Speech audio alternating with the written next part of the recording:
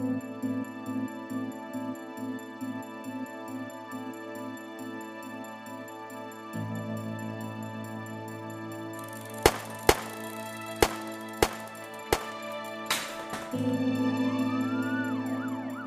August of 2015, Jacque Gauthier, an Henrico citizen, was actually riding his bicycle in the area of Edgefield Street. We received calls for shots fired around 4 o'clock in the morning.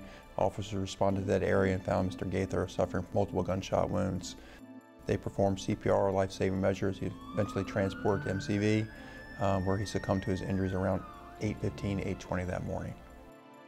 My first impressions of the scene itself, and just through the time of the day and where Mr. Gauthier was coming from and where he was going to, that it was likely a crime of opportunity, likely a robbery attempt.